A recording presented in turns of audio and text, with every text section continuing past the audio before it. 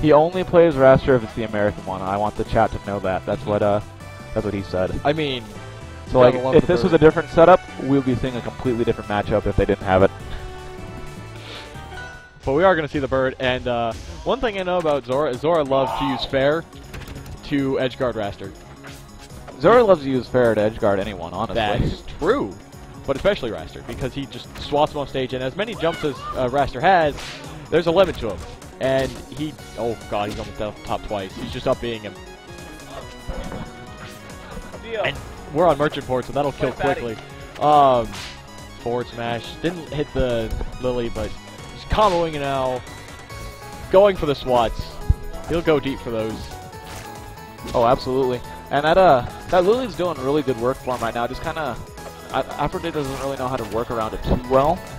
You know, you can just run up and parry it, but like, in the middle of combos, it's kind of just saving Zora and getting him away. Yeah, especially when Zora puts it on the platforms, which makes it extremely difficult to run up and parry it. Exactly, yeah. That's like the best thing you can do with the Lily is put it on platforms and it just covers so much area above and below just because you can't really screw up, otherwise you get hit. And Afrojay's looking pretty good. Look at these fundamentals. He's keeping this first stock even. He's staying patient. He's not rushing in and getting hit, and now he's just keeping out with forward tilt and up tilt things. But one thing I would like to see Zora do is actually get really aggressive. Yeah. Against players that don't really understand matchups and stuff, aggression just destroys them. I don't care how good they are, but just, I don't know, it's just something about this game. You don't understand the character, what they do, all of a sudden you're getting nared 10 times by Maypul, you don't know what's going on. No. And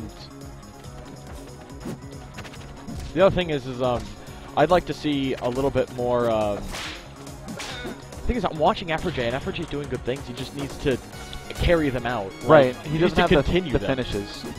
And that's what Wrastor's all about. Wrastor's all about, oh no, you're at 130, okay, I need to finish this with a fair into clap. I need to do an up air into tornado. Right, you gotta know you gotta know your confirms and when to look for them. Not necessarily the percents, but just like when is a good time to look for a confirm. Like right there. Yeah, exactly. That was an up air, that was an opportunity. He could have followed it up with either a tornado or maybe a clap on top. Right, and he could have even just thrown up like an up smash. And even if he missed, he would have been safe because when you get those up airs, especially like the percent's like 162. I think he just learned that Wrastor has aerial smash attack. Oh, that'll up smash? Dead. That'll yeah. do it. On merchant. Oh no, you were right. Yeah, I think he just found that out. He was messing with it, like, oh my god, I can do that? Like that's probably why he wasn't landing those kill confirms. Yeah. Yo, you want to hop in on commentary? Cool. I gotta go play my game. All right, get in here, join me. All right. Oh boy. Do you think he's gonna stay? I wonder if he's going to stay. He's got weird controls. L for jump, bumper jumper. What is this? But he's staying Wrastor, and now he knows that he has aerial smash attacks. I think he's just at this point committed. He wants the flag out. He's celebrating our American independence. Gotta respect him for that. And now we're on Maypul's treehouse. We're on Maypul's home stage, but at the same time, this is a great stage for Wrastor because of how large the blast zones are. Wrastor's biggest weakness being how light he is.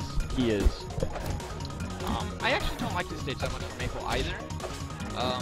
I think overall it's like a solid stage for both characters. I think, I don't think either one of their characters, I don't think this is a stage that either character should be going to though. I'm with that. I agree with that because Wrastor can carry off stage, but especially with Zora. Oh my god, that disrespect!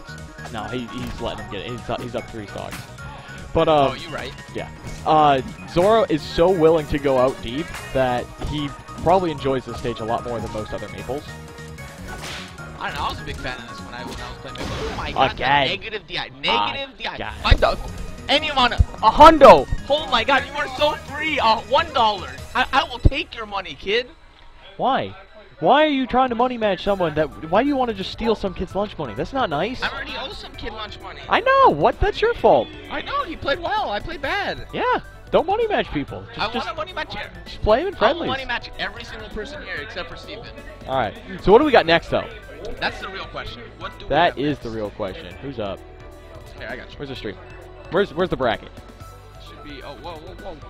Should be right here. Whoa. Why is this Bracket. There's the bracket. So that just ended. That was Zora, Afrojay, 2-0 Zora. Oh, I gotta fight Junior Z again. That's gonna be fun. Can we get that on stage? We got Zora PKBS too.